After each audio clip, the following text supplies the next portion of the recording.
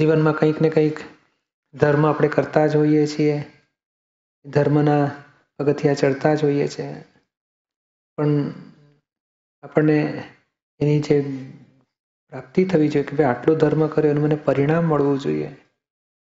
પરિણામમાં આપણને ખરેખર ખબર હોતી નથી કે શું મળવું છે. બસ આપણે કરીએ છીએ, ધંધો કરીએ છીએ, ધંધામાં ખબર હોય છે પ્રોફિટ કરીએ છીએ. મેરેજ કર્યા તોય ખબર પડે સુખી થયા, બાબુ આવ્યો, બેબી આવી, ઘર માંડ્યું, મોટું થયું, એમાં એક પ્રગતિ થાય છે. ધર્મમાં પ્રગતિ એની ખબર જ નથી હોતી. થોડું ઘણું થાય બસ આપણને શાંતિ રહે છે. પણ એ શાંતિ તો ટેસ્ટેડ થવી જોઈએ ને. પગ નીચે રેલો આવે ત્યારે ખબર પડે ને કે કંઈક અથડામણ થઈ કે મતભેદ થયા, ત્યારે આપણને ભગવટો આવે, ચિંતા વધી જાય, ત્યારે સમજાય કે મેં આટલો ધર્મ કર્યો પણ આ ખરે ટાઈમે મને કંઈ હેલ્પ મળી નહીં. અને મળતી હોય છે પણ તોય આપણને ભોગવટા ઓછા નથી થતા. દુઃખ, ચિંતા આપણને એ માનસિક જ હોય છે કે બસ મેં ભગવાન નામ લીધું મને શાંતિ થશે. મહી ભોગવટા બંધ નથી થતા. કઈ વસ્તુ ખૂટે છે, મતભેદ કેમ ઊભો થાય છે, કેમાં દુઃખોથી મુક્ત નથી થવાતું.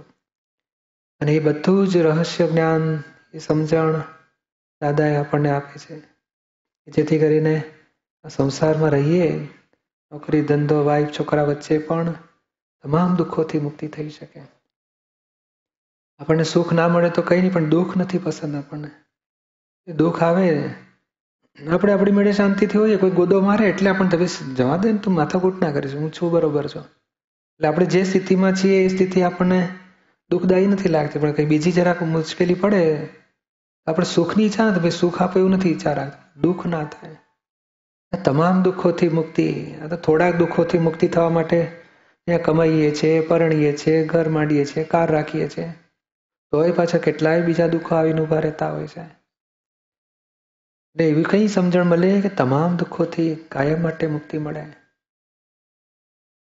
અને એ સમજણ પાયાની સમજણ છે. દુઃખોથી મુક્તિ થાય છે એટલું જ નહીં, પણ કર્મોથી ને સંસારથી મુક્તિ થાય. એવું આખું આ વિજ્ઞાન દાદા ભગવાને આપ્યું છે.